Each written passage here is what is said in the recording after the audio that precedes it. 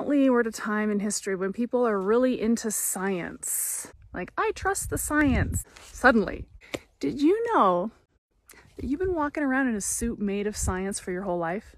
To me, it's very interesting how people are interpreting science depending on how in tune with their nature they are. So here's an example. These sunglasses block 100% of UVA and UVB light.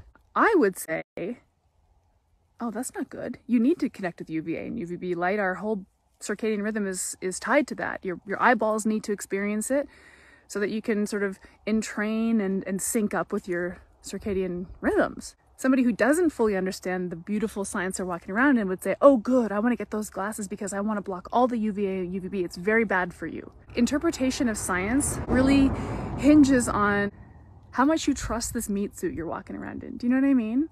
And how much you understand it. Next up, I want to introduce you to my Xero waterproof hikers. This is a barefoot hiker. Did you know that your feet were designed to carry you and absorb all the shocks? They're designed perfectly. Then we strap on these huge fat sneakers and our dress shoes, and we change the way our feet are shaped, change the way our feet work.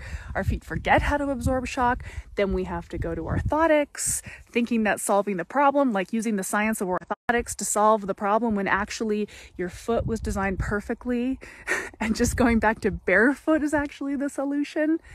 This is what I'm talking about. The solutions are really inside you a lot of the time. I would love to help you understand and just trust this thing you've been gifted a little more, if I could.